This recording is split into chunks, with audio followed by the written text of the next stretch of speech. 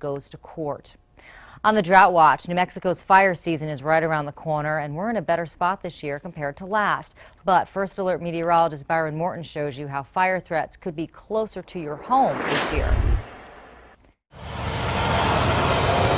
Albuquerque gets slammed with record snow, plus big monsoon rains last summer. New Mexico is finally getting much-needed moisture, and it's all adding up to some great news. A big change in the drought from last year compared to this year. Last year, lots of red across eastern areas of New Mexico. That means extreme drought. This year, no red, and even parts of New Mexico not even in a drought. Even with all this rain and snow, We still have drought. fire forecaster Brent Wachter with the Weather Service warns us. We're not out of the woods yet. While large fires in our forest are not looking as likely this year, We have a pretty heavy carryover of fine fuels like grasses. more moisture means even more grass and small shrubs, potential fuel for fires. Even more of a concern is where the fuel is found. Of course, that's where the people live. All this dry grass and brush in Albuquerque's Bosque will initially green up in the spring, but later on, Anywhere from mid to late May going into June, when it starts to dry out, we could still see some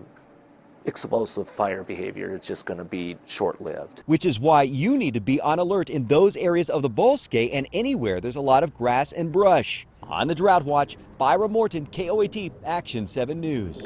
Another